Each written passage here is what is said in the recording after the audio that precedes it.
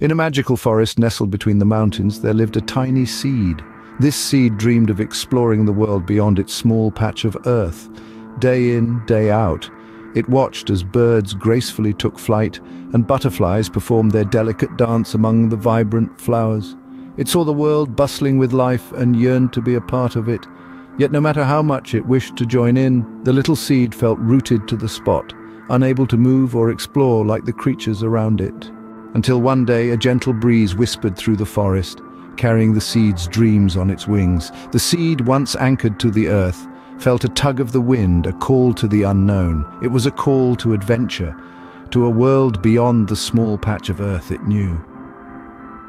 The seed hesitated, then, with a burst of courage, it embraced the unknown. It let go of its fears and allowed itself to be carried away by the wind.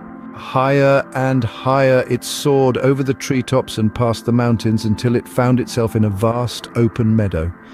In this sprawling expanse of beauty, the seed twirled and danced with glee. It was a world away from the rooted spot it had known, a symphony of color and life that it could now explore.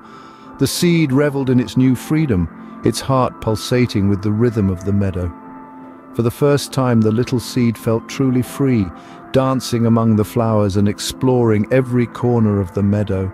And as the sun began to set, painting the sky with hues of pink and gold, the little seed realized that the greatest adventures are often found in the simplest of moments.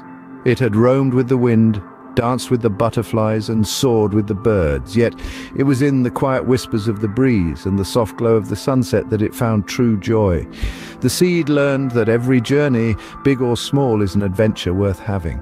And so the little seed's big adventure had only just begun.